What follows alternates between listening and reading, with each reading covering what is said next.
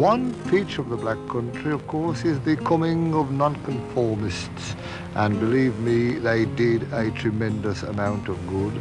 It ought to be remembered that there was no popular education till 1870, and in consequence, the chapels of the black country not only dealt with spiritual matters, but they very often taught ordinary people, men, women, to read and write.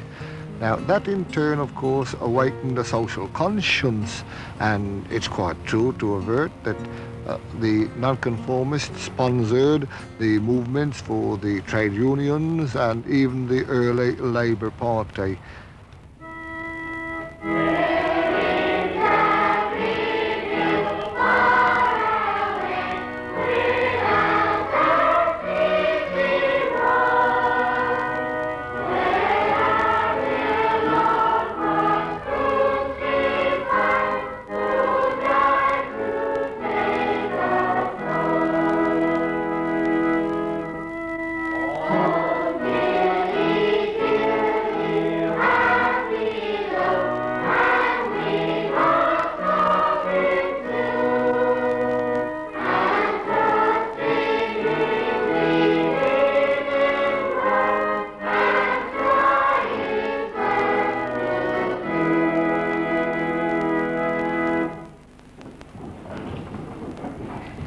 You might have wondered why we are called a ragged school.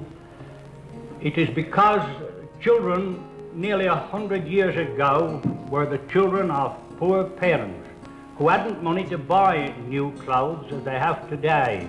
And so they had the name ragged because of their ragged clothes. People who lived in this small village of 2 gates, some of them would be your grandparents, used to worship on a piece of land just up the way here. And then one of them said they ought to have a school wherein they could worship God in more comfort.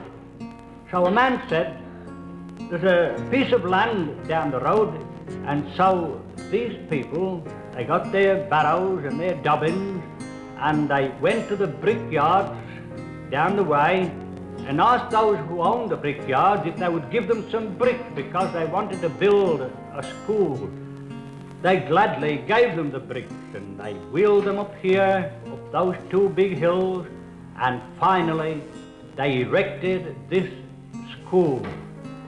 Children have worshipped here all those years and still continue to worship here one supreme purpose, and that is to worship God. And so you children have this great heritage handed down to you by your grandparents, a heritage of which I am sure you are all very, very proud.